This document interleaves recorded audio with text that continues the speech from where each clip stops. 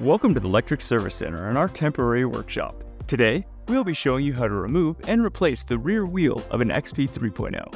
Before we begin, you'll need some tools ready to go. You will need side cutters, zip ties, a hand ratchet, a 17mm long socket, a torque wrench, and a 5mm Allen wrench.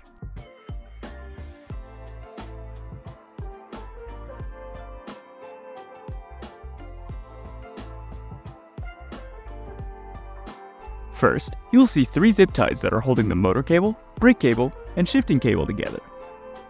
Snip these zip ties to free up the motor cable.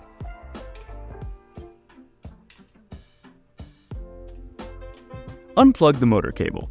This is important as you will not be able to remove the wheel if it is still plugged in.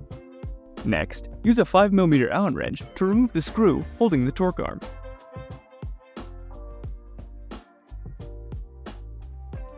Now, using a 17mm long socket and a hand ratchet, loosen the axle nuts, but do not completely remove it. On the other side of the wheel, use a 5mm Allen wrench to remove the screw holding down the torque arm.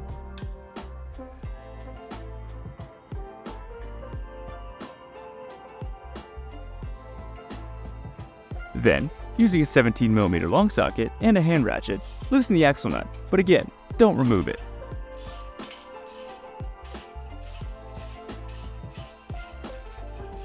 Your rear wheel is ready to be removed. In some cases, the wheel will not fall directly off the dropouts. If this is the case, shimmy the rear wheel back and forth so the wheel will fall out of the dropouts. If your derailleur guard falls out of place, that's okay. Just make sure you hold on to it as you will need to install it with the new rear wheel. You are now ready to install your new rear wheel. Slide your rear wheel into place, making sure that your brake rotor is on the opposite side of the drivetrain. Also, when sliding your wheel into place, make sure the chain lands on your flywheel and is not between gears. Now, push the wheel up into the dropouts.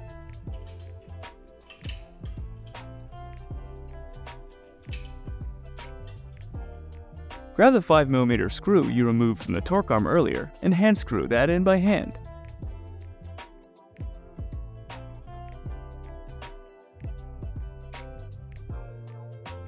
Use a 5mm Allen wrench to tighten it all the way down, then repeat the process on the opposite side.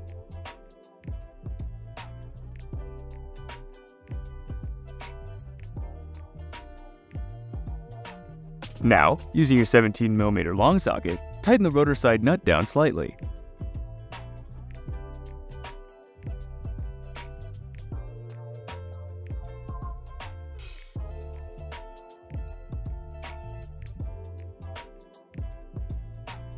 Before you replace the drive side axle nut, make sure to place the derailleur guard back into place.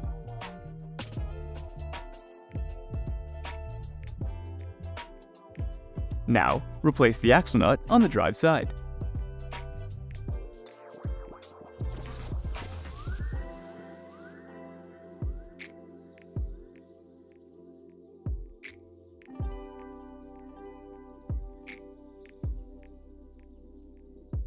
Then, drop the bike onto the floor and use a torque wrench to torque down the axle nuts to 35 Nm.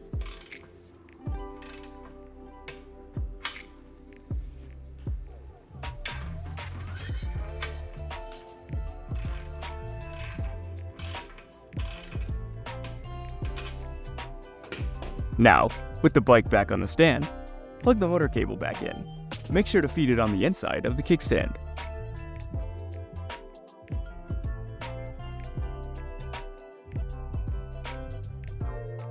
Then zip tie the motor cable to the designated notch on the dropout.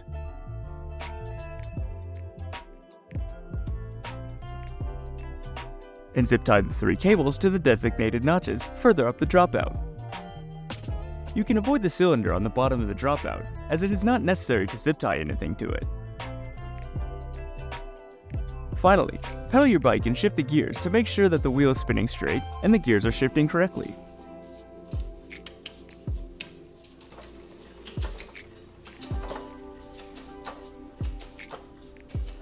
You've now replaced the rear wheel on your XP 3.0. If you have any questions, please feel free to reach out to our customer service team at contact@lectricebikes.com or give us a call at 602-715-0907. Thanks for watching.